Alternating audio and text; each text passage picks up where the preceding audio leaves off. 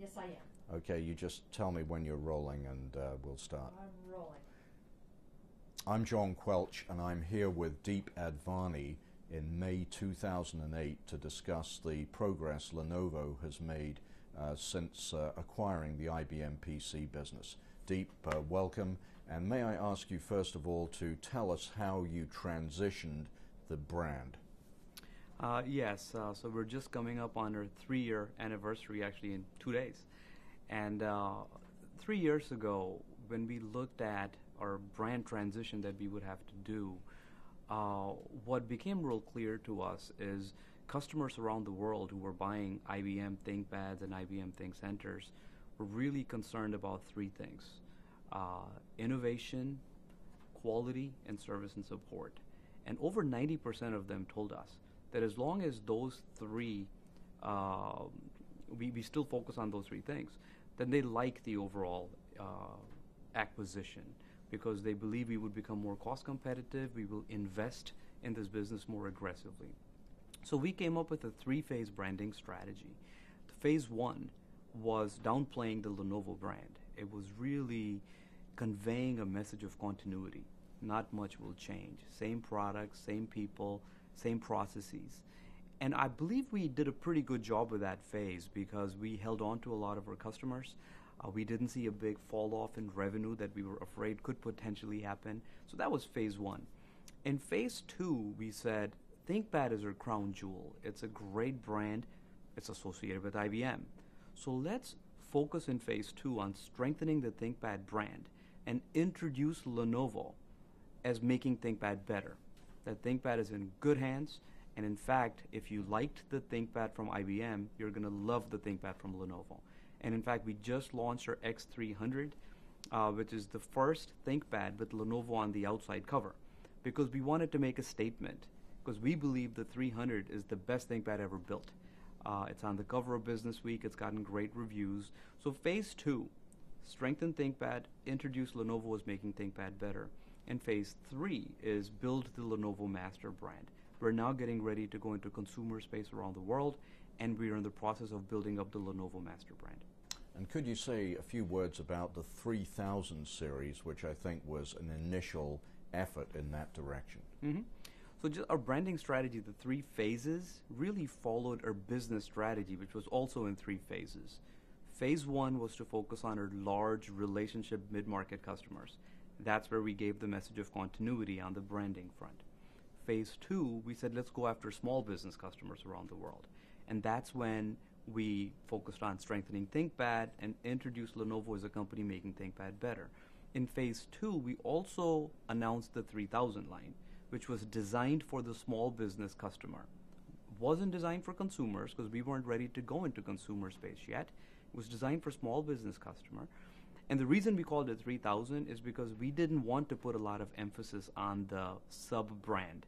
We wanted everything to focus on the Lenovo master brand.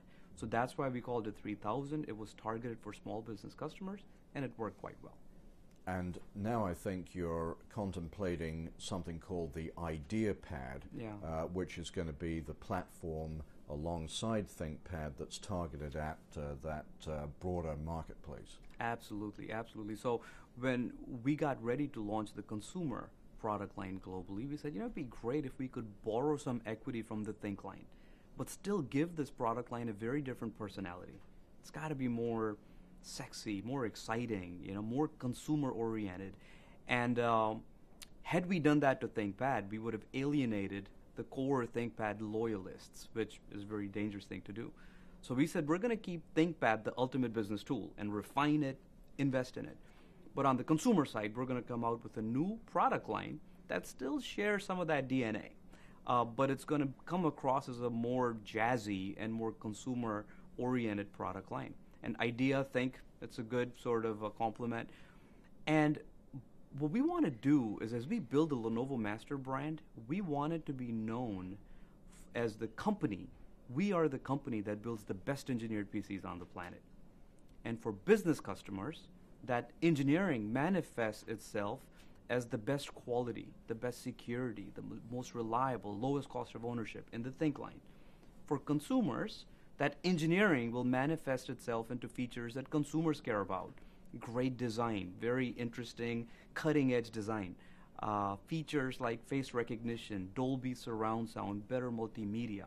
So engineering still cuts across think and idea, but one product will focus on business customers, one line will focus on consumers.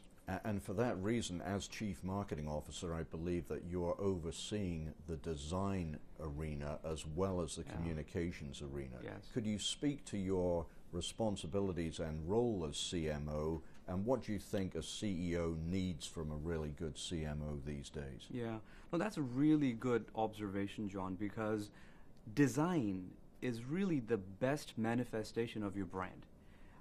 And having design tightly coupled with marketing is a very important thing to do, because you are evolving your design based on what's really going to resonate in market. It's not being driven by technology, what technology is capable of doing, but instead, how can design best represent my brand? So yes, I do have design under me, which I think is important. I also have PR under me, because more and more PR is becoming a more effective way to convey your message and build your brand. Also internal communications, because great brands get built inside out. If your employees don't turn into your brand ambassadors, you have no chance of convincing customers.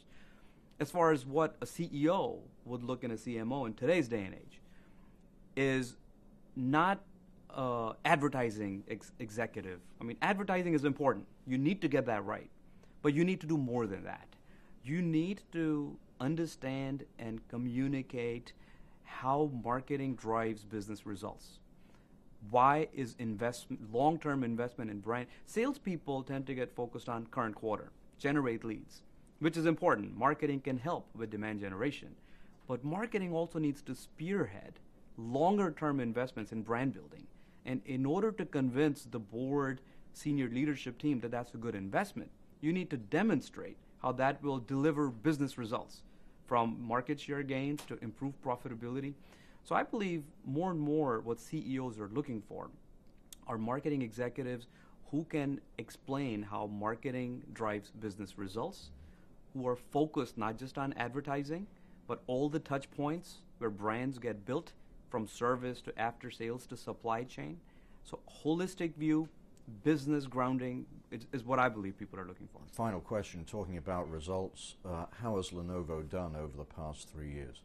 Yeah, and I'm very delighted to report that all the naysayers 3 years ago who said this is not going to work have sort of run for cover, because we've had 7 quarters of share gains.